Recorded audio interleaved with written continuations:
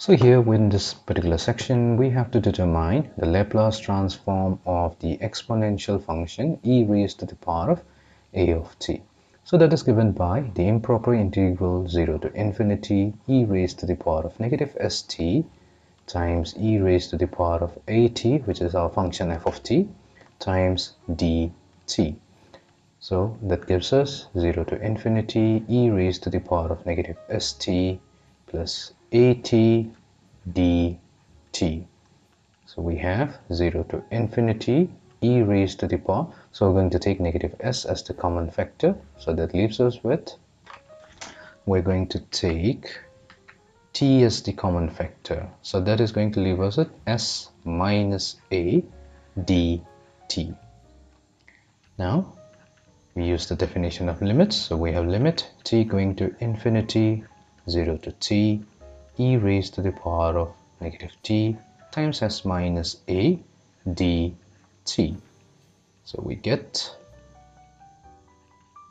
limit t going to infinity. So we have e raised to the power of negative t times s minus a divided by negative of s minus a, with the limit going from 0 to t.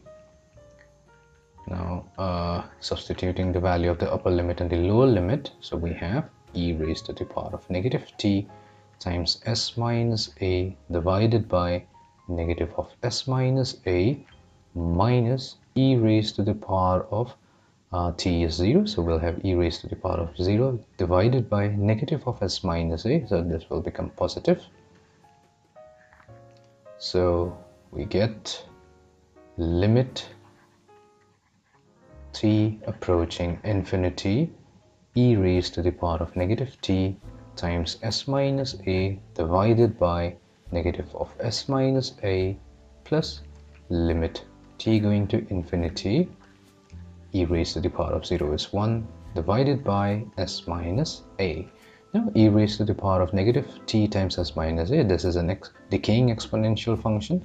So when t approaches an extremely large number, so e raised to the power of negative t times s minus a is going to tend towards 0. It's going to approach 0.